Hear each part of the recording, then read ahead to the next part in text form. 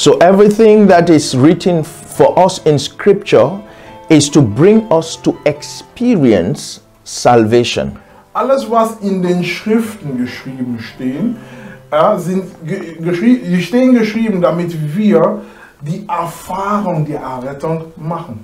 Because Jesus Christ is the Savior of the world. Denn Jesus Christus ist der Erretter der Welt. And the Scripture testifies of Christ. Und die Schriften bezeugen Christus. And if it's all about Jesus, then it's all about salvation. Denn wenn die Schriften, wenn es um Jesus geht in den ganzen Schriften, dann geht es in den ganzen Schriften um Errettung. And salvation is the target of our soul. Und Errettung ist das Endziel unserer Seele. So God targets our soul to bring our soul away from, turbulence, away from confusion, away from mistakenness, away from depravity, so that we may experience what he terms salvation as life, as rest. Und Gott zielt genau auf die Seele, damit die Seele aus der Turbulenz, aus der Gewalt, aus dem Durcheinander, aus all dem, was die Seele erlebt, damit die Seele zu dem Punkt der Ruhe, zu dem Punkt des Lebens, inbegrifflich von der Errettung zu sein. Amen. Amen. And so we're going to go into the text that we talked about last week and continue from, where we stop, Und wir gehen sofort in dem, was wir letzte Woche begonnen haben. Und wir verwenden auch den Text dazu. We're going to talk about feelings get the blessing.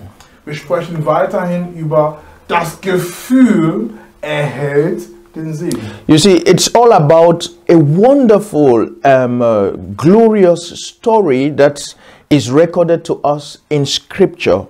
Und es geht hier um eine wunderbare Geschichte, was uns in den Schriften nämlich verfasst wurde. You see, precisely in the book of Genesis, from the, chapter 27, from the verse number 1, this story of Isaac and Rebekah with his two sons are recorded to us. Und im 1. Buch Mose 27, ab Vers 1, da sehen wir, wie Isaak und Rebekka mit ihren beiden Söhnen, Esau und Jakob, wir sehen einfach, wie das alles mit uns zu tun hat. Hallelujah. Amen. You see, so these are wonderful expression of God's working, depicted in the form of a story. So we look at the story and then deduce the workings of this character in our soul in bringing us into a place of manifestation.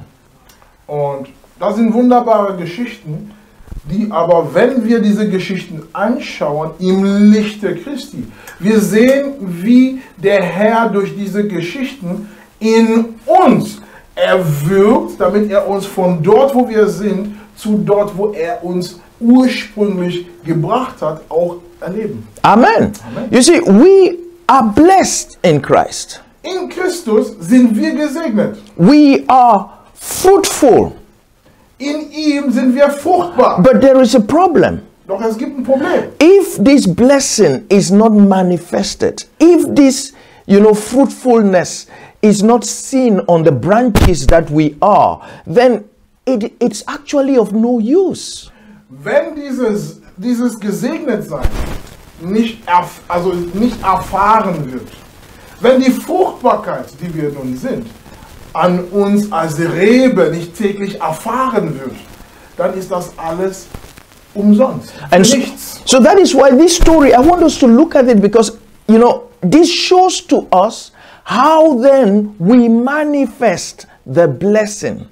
Denn diese Geschichte schauen wir uns an, damit wir lernen, wie wir den Segen, den wir schon sind, wirklich sichtbar tagtäglich. Because if we understand this story and how it is applied in our lives, I tell you, you will then know the pathway to bring that which seems to be abstract, that seems to be completely unreached, into that which is seeable, because it's all about bringing that which is invisible into the visible world. And how do we do that? You see, it's a puzzle, it's something that has drawn people away from the Bible, even have drawn people away from the things of God, because they don't understand how then should we then say or bring these things that God have benevolently given to us as his blessing. How do we make it a fact?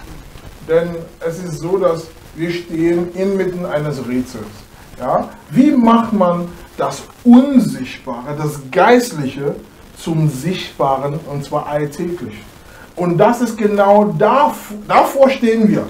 Denn leider Gottes hat dieser Rätsel dafür gesorgt, dass viele wirklich das Wort Gottes verlassen haben, die Beziehung mit Gott wirklich vernachlässigt haben und teilweise von der Bibel weggegangen sind.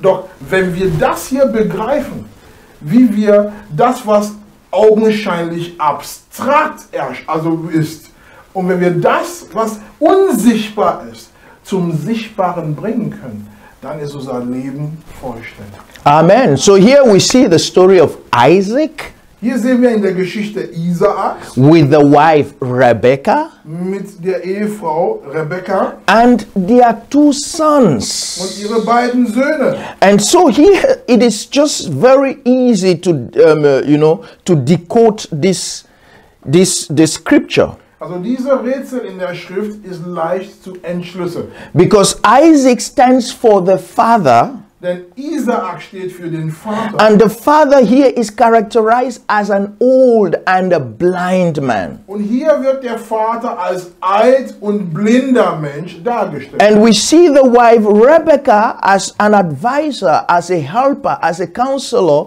to one of her children. Und wir sehen Rebekka als Ratgeberin, als wirklich jemand, der, sag mal so, berät, also einer der Söhne berät.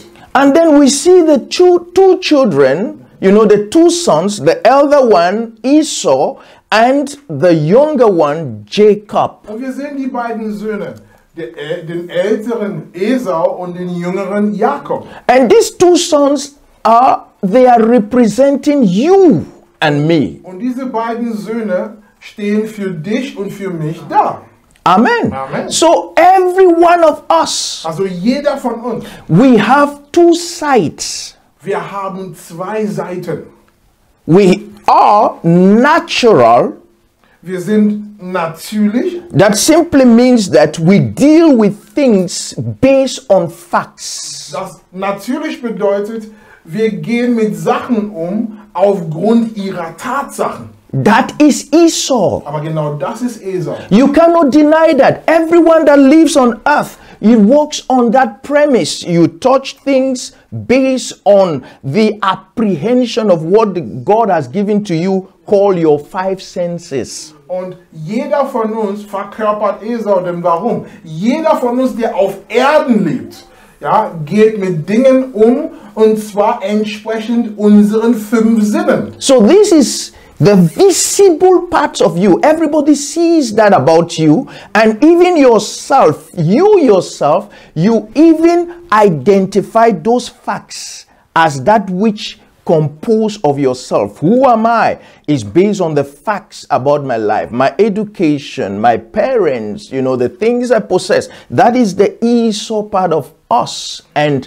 everyone has that part in him. Und jeder von uns würde zugeben, dass sogar wir haben eins unser Selbst aus den Fakten, die durch die Sinne festgestellt haben. Zum Beispiel, wenn man fragen würde, wer bist du? Du würdest sagen, ich bin der Sohn der und der, habe so und so Eltern, habe so und so Abschluss, habe so und so Sozialstatus, habe so viele Likes auf Facebook oder sowas. Ja, also das sind alles Das ist alles der Esau-Teil von jedem Menschen. And these facts, this side of you and I, the Esau part of you, is changeable. It is alterable. It can never be permanent. Today you are this, tomorrow you become something else. So it tells you that even the things that you have as good, or the things that you may have in you as bad, for example, sickness or poverty,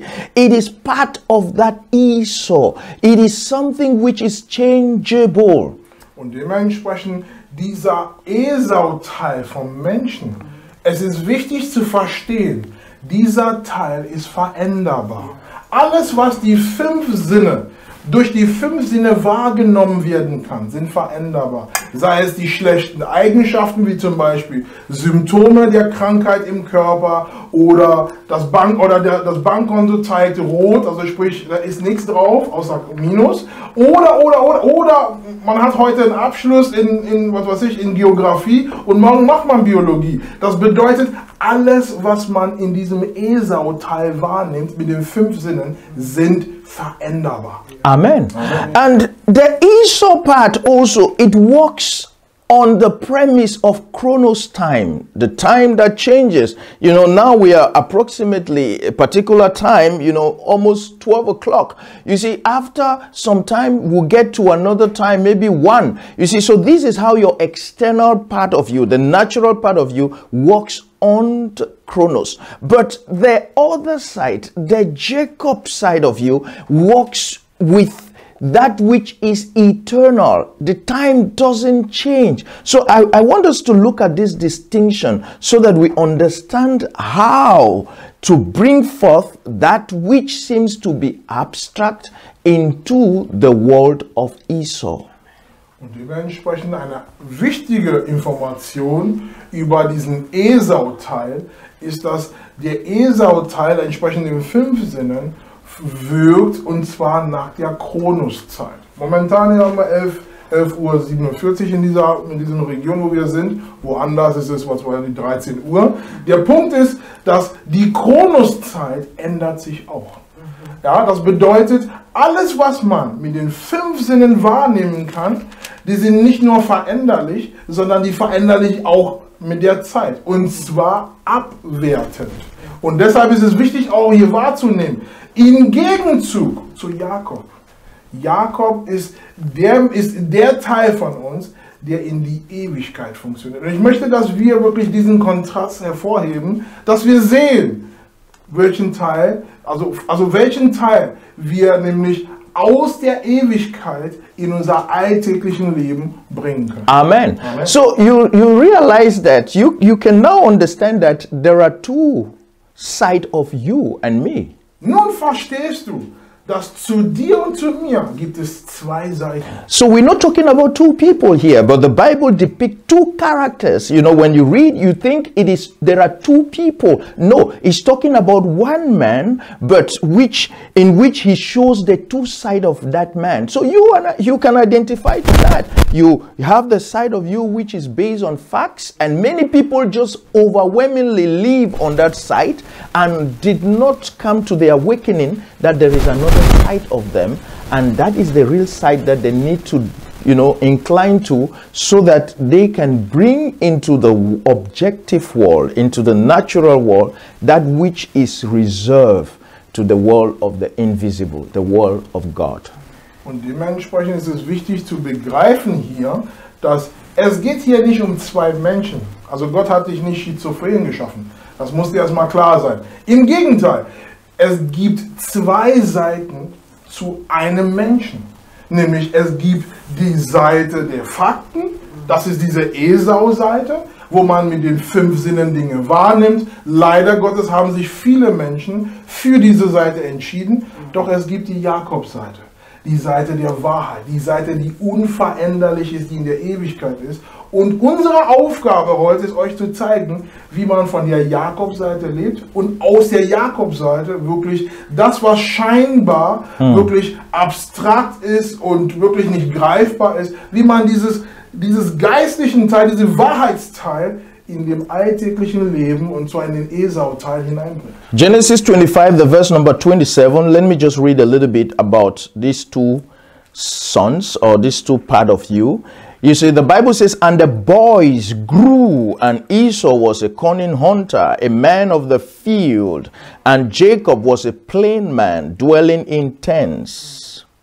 1. Buch Mose 25, Vers 27, um einfach die beiden Jungs nochmal voreinander zu halten.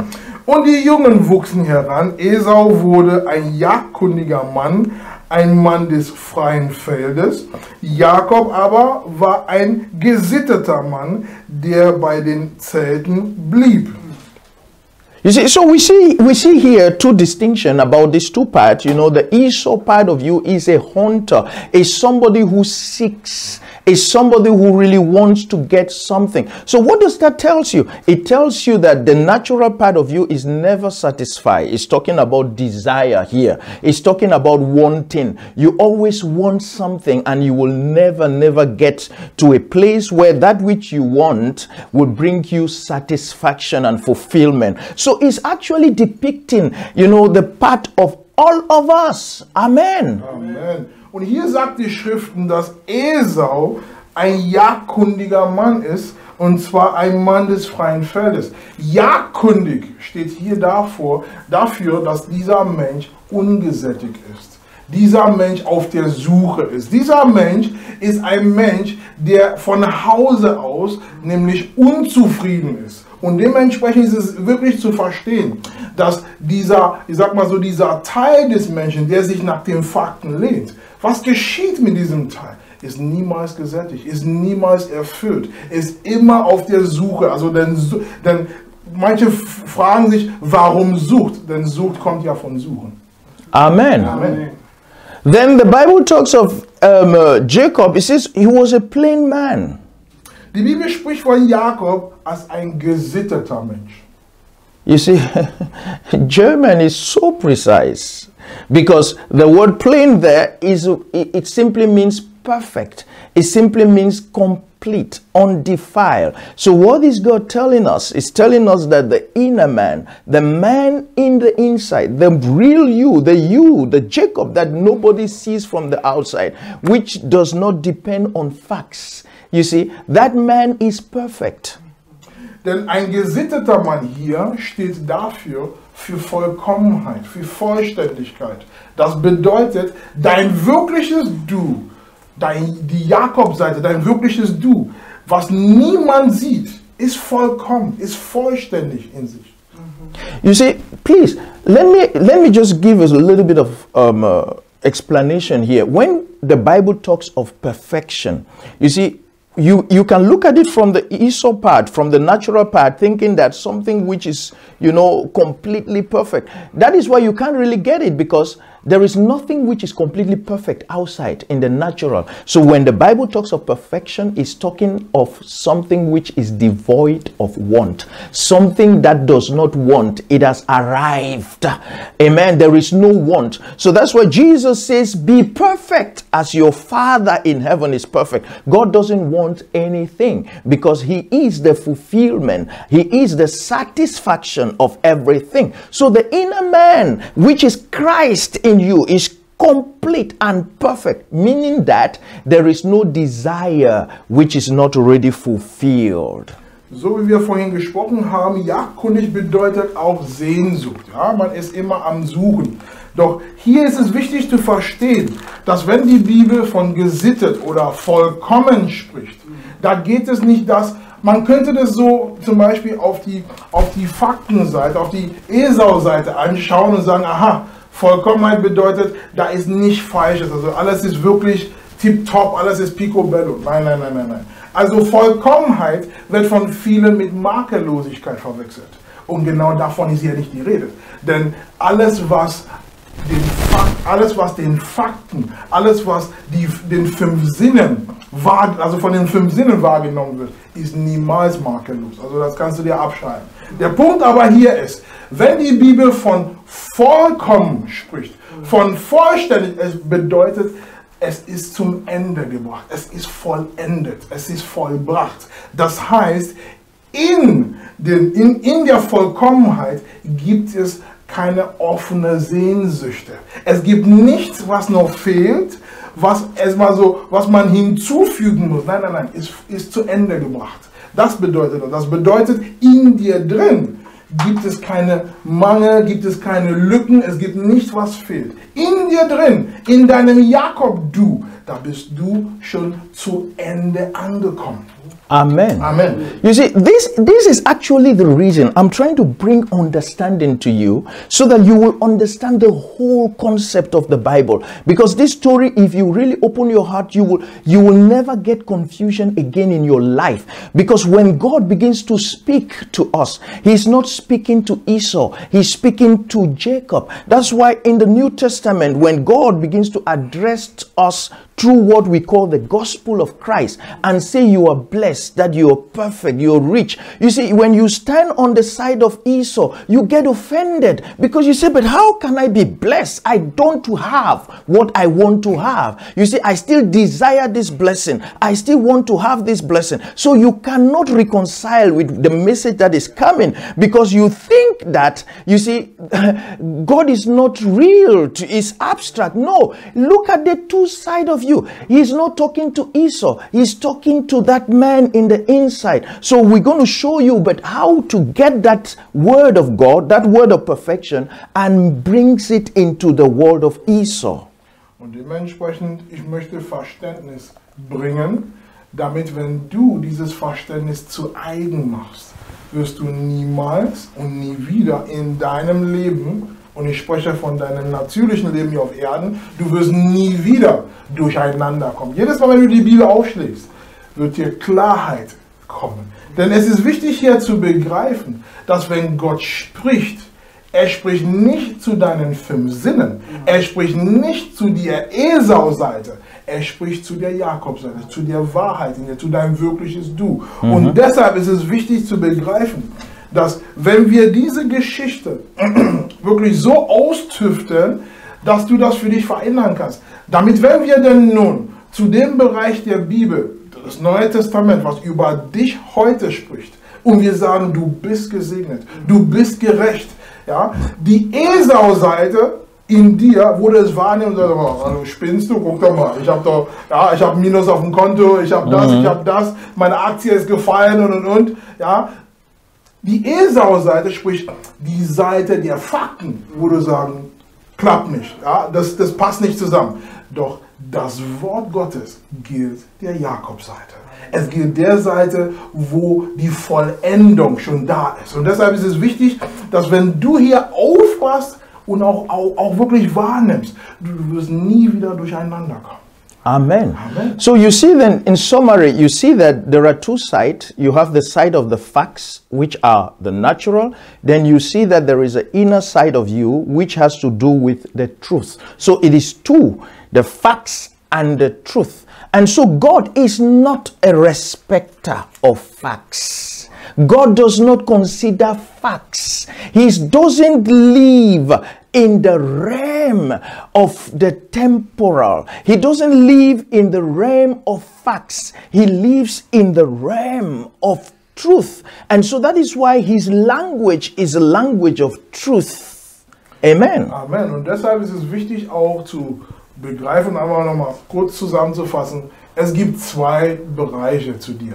Ja, es gibt den Bereich der Fakten, ja, die Esau-Seite, und es gibt den Bereich der Wahrheit. Es geht um Fakten und Wahrheit. Wenn Gott spricht, Gott selber ist die Wahrheit und er spricht die Wahrheit und er spricht zur Wahrheit. Er spricht nicht zu den Fakten. Und deshalb ist es wichtig, dass man das auseinander hält. Gott hat kein Ansehen für die Fakten. Er hat kein Ansehen für das, was sich tagtäglich ändert oder überhaupt ändert und was sich der Zeit unterworfen ist. Der hat kein Ansehen dafür. Wenn er spricht zu dem, was sich nie ändert. And so we see in the story, the verse number 28 of just what we read, it says, and Isaac loved Esau because he did eat of his venison, but Rebekah loved Jacob. Und Vers 28 von 1. Buch Mose 25, Hier heißt es, Isaak hatte Esau lieb, denn Wildbret war nach seinem Mund, also sprich das, was ihm schmeckt. Rebekka aber hatte Jakob lieb. And so here we see that God, Isaac, stands for the Father. He stands for the infinite source. He stands for he that does not, he's not moved, or it doesn't deals or operate, with by facts. But we see here that he loves Esau. Why? Why did he love Esau? The answer is very simple. God, who lives in the realm of the invisible, desires that his truth becomes a fact. God wants his truth to be a fact. Amen. Never forget that. God wants his truth to be a fact. And so he loved Esau because Esau is the only person that can make that happen, that can bear that. Amen. So Esau is your natural part. How can they see the blessings of God? How can God's infinite goodness be seen in the world of the natural if you don't have the natural sight, if you don't have the Esau sight? That is why the Bible says Isaac, representing the father, loved Esau. So God loves you. He loves you naturally. He wants to turn the truth into a fact in your life. Amen. Und dementsprechend bitte nicht vergessen, es geht ja darum, dass wir möchten lernen, wie man nämlich aus der Jakob-Seite, sprich aus der Seite der Wahrheit, der Vollendung, wie man wirklich die Worte Gottes, die Wahrheit in nämlich unser Fakten bzw. in unsere natürliche Seite bringt. Und hier sehen wir, dass Isaak, der für den Vater steht, liebt Esau. Ja? Und hier ist es wirklich, da stellt sich die Frage, der Vater, der ewiglich ist, der wirklich vollkommen ist und der alles beinhaltet, der wirklich den Segen hat. Ja? Warum liebt er Esau? Ganz einfach. Gott selber, der die Wahrheit ist, möchte, dass die Wahrheit, die unsichtbar ist, zu den Fakten wird. Er liebt es. Warum? Er möchte, dass die Wahrheit, also die unsichtbare Wahrheit, in die sichtbare Fakten kommt. Und deshalb ist es wichtig auch für ihn zu sehen, dass Isaak ist die einzige, der dem Vater irgendwie, der dem Vater spiegeln kann, und zwar auf der natürlichen Seite. Das bedeutet, unsere natürliche Seite, unsere 5 Sinne, und diesen Bereich ist der Bereich, wodurch die Wahrheit Gottes, die ewiglich ist, die aber unsichtbar sind, sichtbar werden kann. Und das ist der Grund, warum Isaak, der Vater, Esau liebt. Amen. Amen. Now, you will get this very well. Das wirst du sehr gut verstehen. You see, that is the reason that you see in the story of these 2 sons, you realize that Esau sold his birthright to Jacob. You see, many people don't understand. It is simple. The facts is birth by the inner man, not by the outside man. You see, Esau wants to produce facts through his hunting, through his desires, through his performances. But he sold that birthright, that power of birth. He gave it to the younger one. So it is the younger one, the man in the inside, that has the power to birth the facts. Amen. Even though the facts is to the world of Esau, but the birth of it is in the inside. Oh my God. If we get this, your life will never be the same again. You will not fight with everything outside. Leave everything outside. There is someone inside you. Amen. And when you tap into that, truth will turn into facts. Amen. Und deshalb ist es wichtig, hierbei wirklich hierauf zu achten. Nämlich, dass die Fakten sind zwar auf der natürlichen Seite, doch die Entstehung der Fakten findet im Innerlichen. Und das ist der Grund, warum Esau sein Geburtsrecht an Jakob verkauft hat. Denn warum? Aus Jakob heraus, aus Jakob im Innern, ja, entsteht die Fakten, die man später im Äußerlichen sieht. Viele gehen davon aus, naja, damit die Fakten in meinem Leben auch stimmen oder realisierbar sind, ich muss mich erstmal, so wie Esau, ich muss mich erstmal bemühen, ich muss erstmal jagen, ich muss erstmal, ja, wirklich kämpfen und so, aber das ist verkehrt. Ich sage euch, wenn ihr dieses Prinzip, wenn ihr diese Aussage wirklich verinnerlicht, versteht und anwendet, ihr werdet nie wieder kämpfen. Denn warum? Alle Fakten, die man äußerlich hervorfindet, entstehen aus dem Innerlichen. Amen. Amen. You see, these two, Diese beiden let me distinguish them again. möchte ich einfach nochmal und auseinanderhalten. You see, Esau is I want to be. Esau, sprich die Fakten, heißt, ich möchte sein. But Jacob, Doch Jakob, get this clue. Jacob is I am. Jakob aber heißt, ich bin. Amen. Amen. You see, so the man in the inside is not a probability. It's not something that will happen. It is something that is. But the man from the outside is something that he desires to be. So now, what is a clue? Let me show you how to come into this. Okay. Und dementsprechend ist es wichtig zu begreifen, der innerliche Mensch, dein wirkliches Du, ist schon ich bin. Doch der äußerliche Mensch, ja, der Mensch der 5 Sinne, verlangt oder sehnt sich nach etwas, möchte gern etwas. Das bedeutet, der innerliche Mensch ist der Einzige, der in der Lage ist, den äußerlichen Menschen zufriedenzustellen. Amen.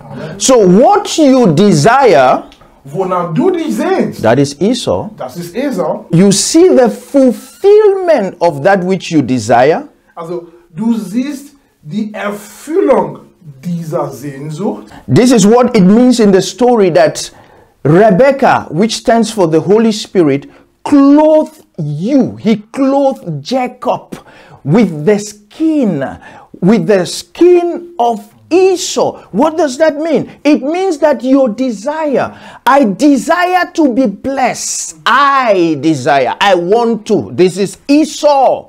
But Rebecca comes to you and say, hey, you, Jacob, you are the one who have the birthright to this blessing. So he clothed you with the desire of Esau. In other words, Esau wants to become, but you are Esau already. So I am blessed instead of me wanting to be blessed. So this is the mechanism. Oh, my Father, if you get it, the mechanism is that which you want to become, you are. Amen.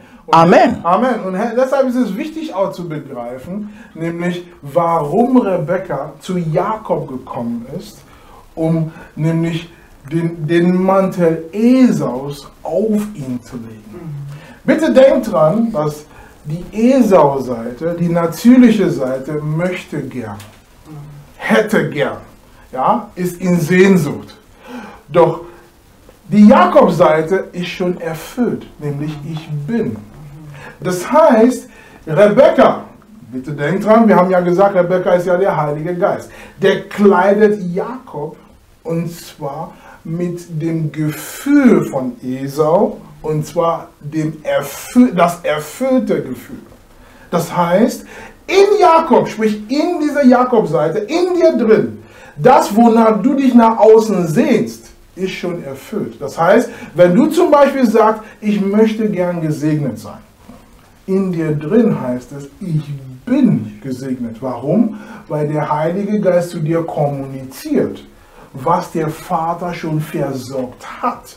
Nur diese Kommunikation muss dein Gefühl sein. So what do? You walk in the feeling, okay, of your desire already fulfilled. So now you take an idea from scripture which has to do with your position in Christ Amen. When you want to embody this idea, what do? You assume that you are already that idea which is presented to you. Amen. You will not become. That is Esau. You are already. So you assume the feeling. That is what it means. You are clothed with the feeling nature of Esau, though it is not yet manifest, but to the man of the inside, to the Jacob, it is already so. Why? Because the father, never forget, the father Isaac is I am. He is the I am. So what he desires from you is the feeling of I am. Amen. Not the feeling of I want to become. Amen. Und dementsprechend von hinten angefangen, bitte denkt dran, dass der Vater heißt, ich bin. Und was der Vater sehen möchte, ist das Gefühl von ich bin und nicht das Gefühl von ich möchte. Bitte denkt dran, der Vater hat kein Ansehen, und zwar für die Fakten. Er hat kein Ansehen für das Äußerliche, für das, was man so gerne möchte. Allerdings, das, was man so gerne möchte. Man hat die Möglichkeit, nämlich durch die Hilfe des Heiligen Geistes, mit dem erfüllten Gefühl von dem, was man so gerne möchte. Was heißt das? Das heißt, dass ich habe die Bibel gelesen, und während ich am Lesen bin, mir ist etwas hochgekommen, Mensch, zum Beispiel Thema Gerechtigkeit. Dass ich Gott ebenbürtig bin. Was heißt das? Nun, körperlich mag ich ja Ungerechtigkeit erfahren haben von Menschen oder von Situationen und. Doch wenn ich mich auf die Esau-Seite schlage, das heißt, mein Fokus kommt weg von dem, was man mir angetan hat oder was ich erlebt habe, mein Fokus kommt zu dem, was in Christus erfüllt ist. Und was geschieht, wenn mein Fokus dahin geht? Ich werde gekleidet mit dem Gefühl von dem, was erfüllt ist. Und diese Bekleidung, ja, sorgt dafür, dass ich das, wonach ich mich nach außen sehne, dass innen drin schon das Gefühl der Erfüllung davon habe. Amen. Amen. Hallelujah. Hallelujah. So now we see that we've tried to bring out two self. You see, self that is based on facts and self that is based on the truth, because the essence, the foundation of the truth is I am. The truth is always present, is permanent, is incorruptible. It is the same. That's why I talked about the two times, the kairos in Greek, the time which is always present, and the chronos, the time which changes. So we see that these two selves is made up of. But the point is that the two cannot occupy the same space. One must give way for the other. When one is asleep, the other is awakened. So when you are operating in the inside, you are also at the same time, fulfilling the sight of the Father. What does that mean? It means you are blind. You are blind to facts. You see, until you are blind to facts, you will not conceive that which you want to bring into the world of facts. So Jacob, having his son Isaac having his son Jacob, they come into the same feeling, and so they embodied the same character of blindness. So he's blind to his facts, he's blind to his education, blind to what people's opinions are, blind to what he sees in his body, and he's only present, in that which is the truth. That is why he's in the feeling nature. Amen. Und dementsprechend haben wir hier bis hierhin zwei Bereiche bzw. zwei Selbst darzustellen. Einmal die Selbst nach den Fakten und die Selbst nach der Wahrheit.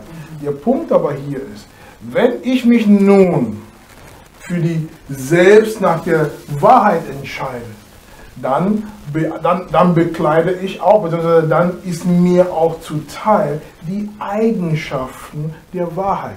Ja, denk mal bitte dran, dass der Vater Isaak war blind. Das heißt, wenn ich mich für Jakob entscheide, dann bin ich gleichzeitig, und zwar blind zu den Fakten, blind zu den 5 Sinnen, blind zu allem, was mich ablenken kann. Denn warum? Beide Seiten, sag mal so, beide Bereiche können nicht gleichzeitig am Wirken sein. Ja? Wenn ich mich für die Fakten entscheide, dann ist die Wahrheit am Schlafen. Ja? Ich sage es mal in meinen Worten, dann ist die Wahrheit arbeitslos. Die Wahrheit kann bei mir nicht greifen, denn warum? Ich bin so fokussiert auf die Fakten, alles was bei mir eintrifft, sind nur die Fakten. Doch wenn ich mich für die Wahrheit entscheide, dann sind die Fakten bei mir arbeitslos. Das heißt, alles was die Fakten und die 5 Sinne aktivieren sollte, sind wirklich zum Schlafen. Und deshalb ist es wichtig, dass ich, wenn ich mich für Jakob entscheide, ich bin blind zu den Fakten, ich bin blind zu den 5 Sinnen, ich bin blind zu all dem, was äußerlich kommuniziert wird. Warum? Damit ich das Gefühl vor dem erfüllten Sehnsucht bekomme. Damit in diesem Gefühl bin ich auf einer Welle mit dem Vater. Ich bin mit dem Vater auf einer Welle. Der Vater ist blind, ich bin genauso blind. Der Vater ist gerecht, ich bin genauso gerecht. Das heißt, das Leben des Vaters ist möglich durch mich zu entstehen. Denn warum? Ich schwinge in einer Welle mit dem Vater. The real you Dein wirkliches Du is blind to the natural realities. ist blind zu den natürlichen Wirklichkeiten. The real you Dein wirkliches Du is blind ist blind to the facts. zu den Fakten. You see, because I get always these questions. People ask me, but Pastor, I'm feeling this, I'm feeling that. But you always say, you're blessed, you're rich, I understand their struggle. You see, because how can I accept something, which on the contrary, in the natural, is portraying the opposite. So there is a struggle, there is a fight. So you realize that is why Esau and Jacob in scripture, they were never friends. They were never truly, together. Never. Because one will always fight against the other. Why? Because he doesn't want to accept, the reality of the other. You see, Jacob denies the reality of Esau's world. Esau also refused the reality of Jacob's world. So it's the same. Our natural man fights against the spiritual side of us. That is why Paul says that the natural man cannot receive the things of the spirit, for they are foolishness unto him. So when you say you are rich, you see, not that you will be rich when you have a lot of money, but you say you are rich. Is that not foolishness to someone who all his life is hunting after money for that to authenticate his riches? It's foolishness to him. But there is a way that seemeth, right to a man, but at the end is death. But there is a simple way, and that way the Bible calls him Jesus. Jesus says, I am the way, the truth, and the life. So his way is contemplation. His way is having the feeling of fulfillment and satisfaction. When you do that, you are actually birthing the truth into the realm of facts. Amen. Also ich bekomme sehr viele Fragen von Menschen und da heißt es, der Apostel, wie kannst du sowas sagen? Ja, du sagst, ich bin reich, ich bin wirklich erfüllt, ich bin vollkommen und meine Umstände zeigen mir das Gegenteil. Also wirklich, ich kann eure Ringen und euer Kämpfen verstehen. Ja, denn warum? Man muss auch mal diese beiden Charaktere, die beiden Jungs in der Bibel mal anschauen. Die sind nicht, sie sind nicht Pech und Schwefel, im Gegenteil. Ja, die sind beide wirklich gegeneinander. Denn warum? Esau sieht seinen Bruder als Feind und er sieht ihn als das Gegenteil von sich. Während Jakob sieht Esau als, also so schwachsinnig möchte ich niemals sein. Ja, also beide sehen einander und zwar feindschaftlich gegenüber. Ja. Aber genau so ist es. Die natürliche Seite von dir, der nach der Logik, der nach den Fakten, nach dem, was man greifen kann, nach den 5 Sinnen, der sieht das Geistliche als Plemplem. Wie kannst du sagen, du bist reich und du hast keine Kohle in den Händen oder auf dem Konto? Nee. Das funktioniert nicht. Ja, jemand, der sein ganzes Leben nach dem Geld gejagt hat und nach Erfolg und ich möchte es schaffen, ich möchte das und du sagst der Person, das bist du schon. Die Person guckt dich an und sagt, nee. Warum? Weil die Person, und zwar nach den Fakten, nach den 5 Sinnen, nach dem natürlichen Sichtbaren wirkt. Genau das Umgekehrte.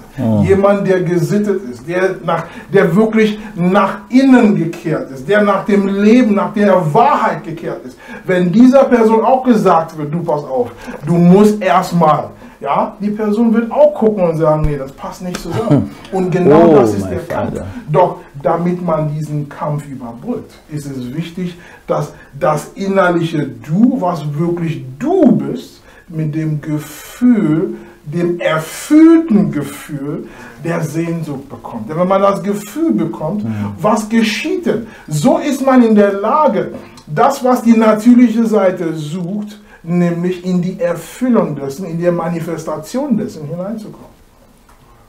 This is what the Bible calls supplanter. Aber genau das nennt die Bibel Betrug. A trickster. Ja, ein Betrüger. He tricks yourself. Yourself that is based on facts has been tricked. Esau has been supplanted without him knowing. You see, when you stand on the truth, on the I am, what are you doing? You are assuming that which Esau is looking for. The natural man wants to become, but you come behind and take his place. How? Not by being natural, but assuming in the inside, in your imagination, in your vision, that you are already that which Esau seeks to be. In other words, you are supplanting Esau. You are tricking the factual man with the truthful man. This is why the Bible calls him a trickster. And theologians say, oh, there's a story in the Bible. One brother tricked another brother. They didn't get the spiritual connotation. It's not about tricking as you see in the world today. No, it is the right of God to go through the inside and bring that which he wants in the outside. It is not from the outside to the inside, it is from the inside to the outside. Glory be to God, because that is why we emphasize that God, Christ, lives in you, my Father. Halleluja. Und deshalb ist es wichtig, auch von hinten angefangen, wir legen den Schwerpunkt darin, dass Christus in euch lebt. Denn wenn man guckt, wenn man Jakob und Esau guckt und man sagt, Mensch, Jakob war der Betrüger, er war derjenige, der Esau einen Streich gespielt hat. Ja, viele Theologen haben gesagt, wow, guck dir mal an, was aufgenommen wurde in der Bibel. Ja, ein Bruder hat den anderen verarscht und Gott fand das gut. Aber der Punkt ist, sie haben die geistliche Wirkung von das, was hier mit natürlichen Worten, natürlichen Geschehnissen nicht begriffen. Es geht ja darum, dass Gott von den Innen nach außen wirkt. Deshalb ist es Gottes Recht, nämlich das, was wonach äußerlich gesehnt wird, dass das Gefühl schon von innen entsteht, erfüllt zu sein, damit durch das Gefühl, ich sag mal so, das ist Gottes Trick, durch das Gefühl wird die äußerlichen Fakten betrogen. Und deshalb ist es wichtig zu verstehen, nämlich, dass das, was Gott am Bewirken ist, dass wir innerliche Menschen sind. Dein wirkliches Du ist innerlich. Doch damit das Innerliche nach außen hin das manifestiert, muss der Innerliche mit dem erfüllten Gefühl von dem Äußerlichen gekleidet sein. Und wenn diese Kleidung stattfindet, was geschieht denn?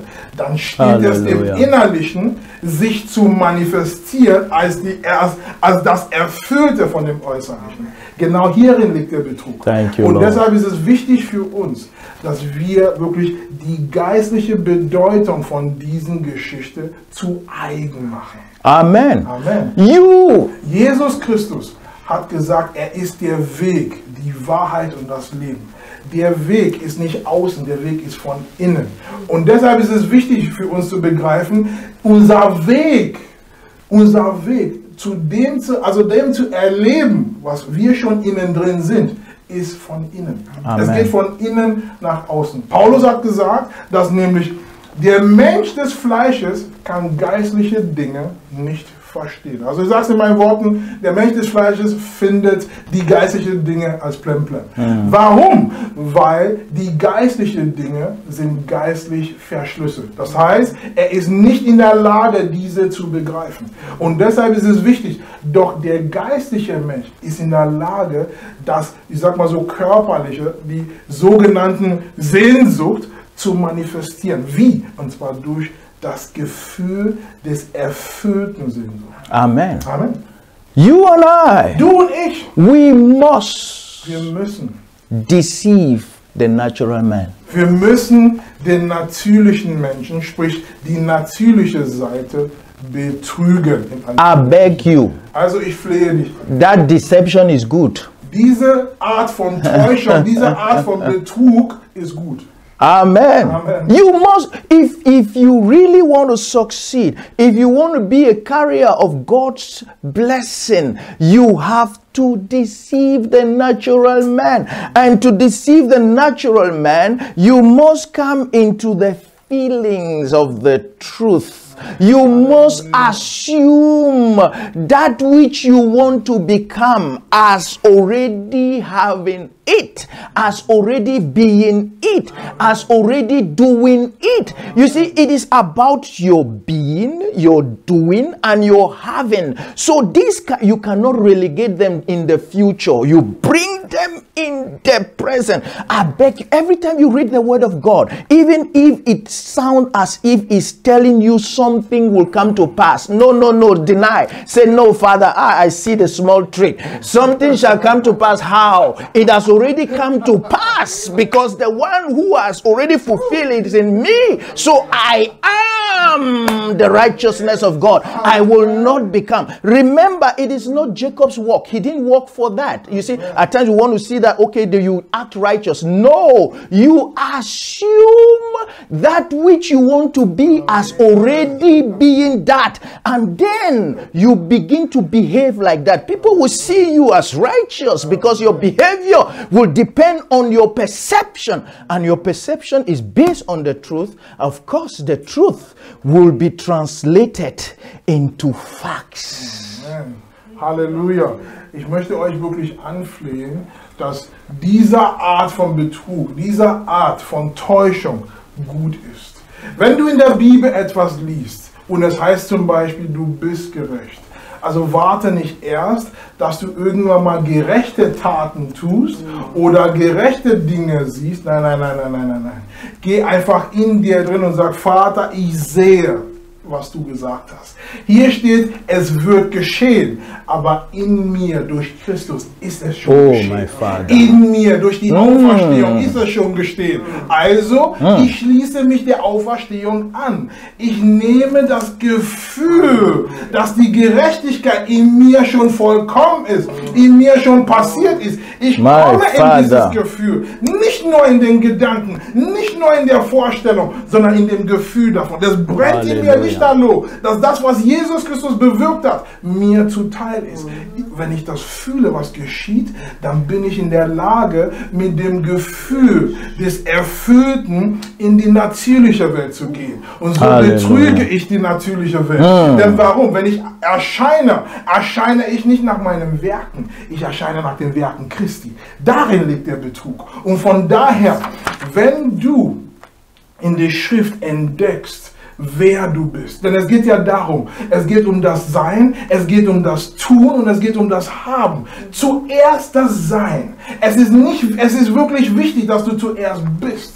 Und aus dem Gefühl des Seins fängst du an zu handeln. Und wenn du nun aus dem Gefühl des Seins handelst, dann wird dir das Haben zuteil sein. Und deshalb ist es wichtig, dass du dich erstmal bekleide dich. Komme in diesem Gefühl von dem, was Jesus Christus bewirkt hat. Sei es die Gerechtigkeit, die Heiligkeit, Vergebung, sei es Reichtümer, sei es Verstehen, Weisheit, Erkenntnis, sei es Zuversicht. Du hast einen Termin, du weißt nicht, wie das auskommt. Nein, nein, nein, Doc, du weißt es. Und zwar, wie würdest du das wissen? Indem du in dir gehst. Wenn Jesus Christus auferstanden ist, er ist zu deinem Guten, zu deinem Leben auferstanden. Also gehst du zu diesem Termin entsprechend dem, was Christus bewirkt hat. Das heißt, du gehst mit diesem Termin mit dem Gefühl, ich finde dort Gunst. Mir wird begünstigt. Denn warum? Ich bin nicht der Erste, nicht der Schlauste, sondern aufgrund dessen, was Christus bewirkt hat, bin ich. Genesis 27, the verse number 30. 1. Buch Mose 27, wir lesen Vers 30. Let's look at the conclusion here. Wir schauen hier einfach mal die Vollendung. And it came to pass, please listen to this. This is something so glorious.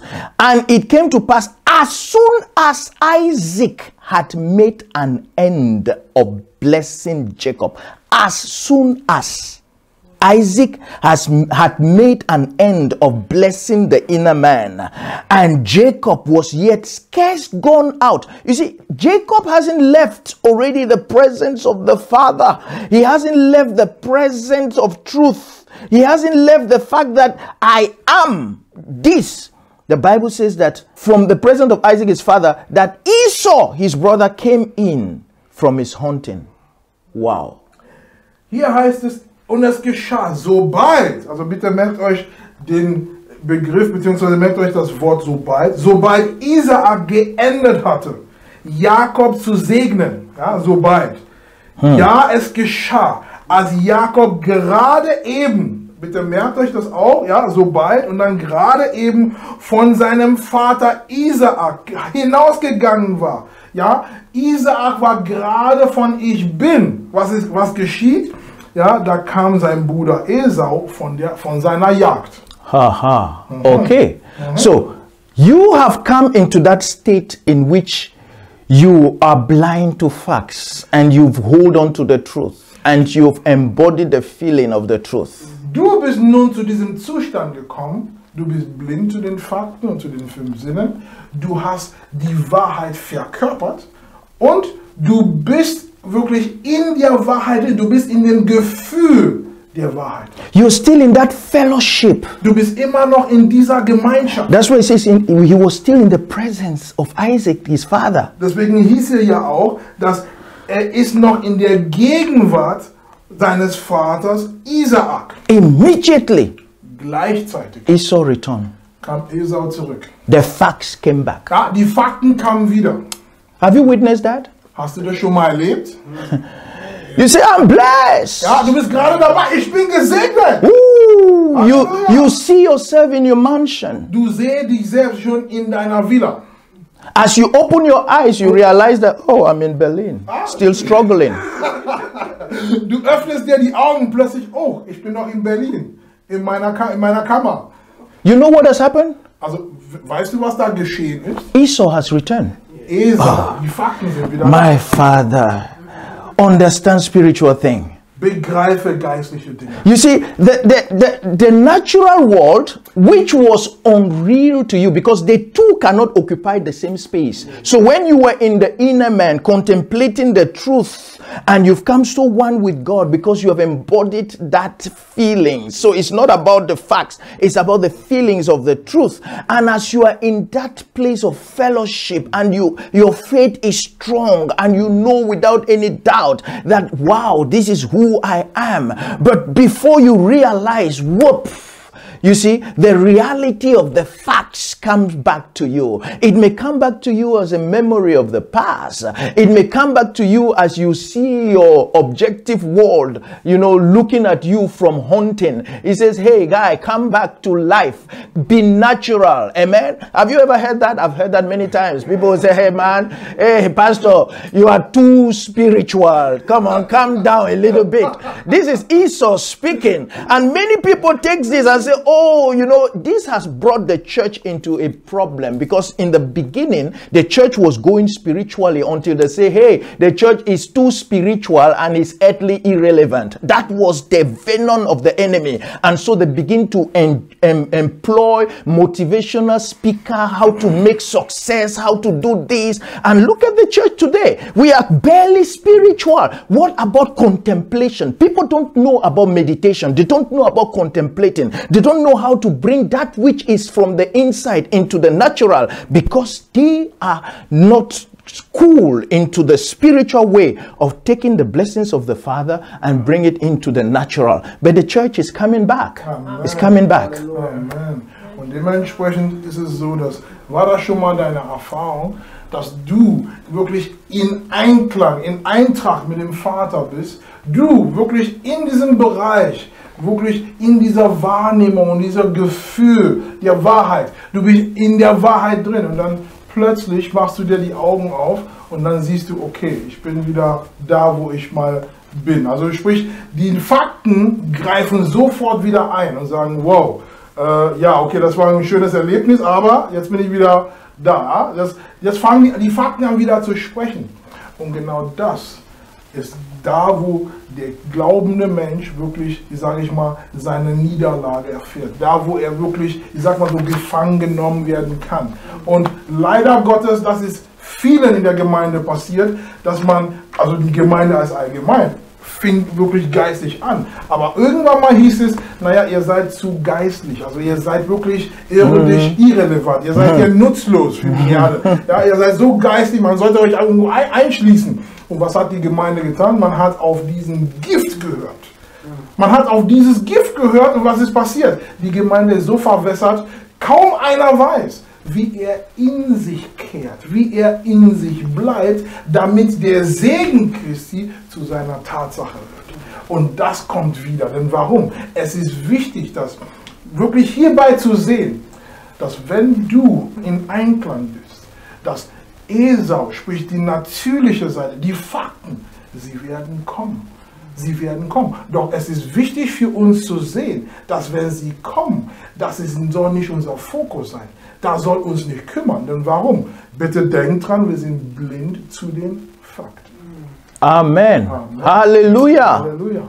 You see, when you look at, for example, we're here in this room. When you look at this room, zum Beispiel, wir sind hier in diesem Raum. Wenn wir diesen Raum anschauen, you see, this room denies me the fact that I am somewhere else. Dieser Raum verweigert mir die Tatsache, dass ich irgendwo anders bin. Because in my heart, denn in meinem Herzen I can be somewhere else. kann ich woanders sein. Glory be to God. Ehre sei Gott. That is the truth. Aber genau das ist die Wahrheit. But as I open my eyes, Doch wenn ich meine Augen öffne, the room is telling me, dieser Raum sagt mir, hey, you are here. du bist hier. That is Esau coming back. Aber genau das ist Esau, der mir ins Ohr flüstert. Amen. Amen. So we must learn to stay. To stay in the inner man, to hold on to the facts, to stay in the feelings of that which is already fulfilled. Und deshalb ist es wichtig für uns zu lernen, nämlich in diesem innerlichen Menschen zu bleiben. Wir müssen lernen, wirklich blind weiterhin zu den Fakten zu bleiben. Und wir müssen lernen, wirklich in diesem Gefühl des Erfüllten, in diesem Gefühl der erfüllten Sehnsüchte zu bleiben. Amen. Amen. You see, because when you also consider, events that may have happened or have happened to you in the past, it is also a way that Esau brings you back to the reality that what you think you are not. So that's why people are prisoners of their past. They can be with you right now, talking with you, having wonderful dinner, but they are in their past. How can you yourself, you say, but the past is gone. But Esau has taken them, the natural man, because that event has a certain feeling, that actually affected the person. So it is registered in his heart, and so he can then bring that event by embodying the feelings of that event, and so he's experiencing the event as if the event is happening right now. So when he brings the event in the now, and since Jacob lives in the now, you have taken from Jacob the birthright again, and you are giving now the birthright back to Esau, and Esau will reproduce that event again in your life. I don't know if I'm talking to somebody that will understand and know that his past, her past is gone, and it will never have an effect on you again. If you understand this principle, the birthright has been taken away from the natural man, and don't give it to him again, so that he resurrect your past and make you live in that which torments you. Amen. Amen. Wir haben vorhin auch gesprochen, dass kaum ist Jakob, also kaum ist der geistliche Mensch wirklich immer noch in dieser Gemeinschaft. Was geschieht mit dem natürlichen Mensch, mit den Fakten, sie kommen. Ja, und es ist wichtig auch zu sehen, diese Fakten kommen wie zum Beispiel die Vergangenheit oder ein Geschehnis oder die Worte eines Menschen. Zum Beispiel, du könntest ja Gemeinschaft mit Menschen haben, die wirklich und zwar nach ihrer Vergangenheit gucken und sie erlauben, die Fakten der Vergangenheit wirklich in ihr Geistliches, in ihrem Leben, also in ihnen als geistliches Wesen wirklich einzugreifen. Was geschieht mit so einem Menschen, der die Vergangenheit sozusagen eingeholt hat? Was machen wir da? Der Punkt ist, dass solche Menschen lässt zu, dass die Geschehnisse der Vergangenheit wieder belebt wird. Das heißt, die Vorschläge der Fakten werden wieder angenommen. Denn denkt bitte dran, man kann nicht geistlich sein und gleichzeitig irdisch bzw. natürlich sein. Das geht nicht. Ja, sobald die Fakten eingreifen, was passiert, dann verliert man die Blindheit. Dann verliert man diese Gemeinschaft. Dann tritt man, ich sag mal teilweise unfreiwillig, aber doch gewollt, dann tritt man aus dieser Gemeinschaft im Geist, in der Wahrheit raus und tritt in die Gemeinschaft der Fakten. Also nach dem Motto, Jakob hat das Geburtsrecht, was er erkauft hat, beziehungsweise was er erhalten hat, er hat wieder abgegeben, und zwar an Esau.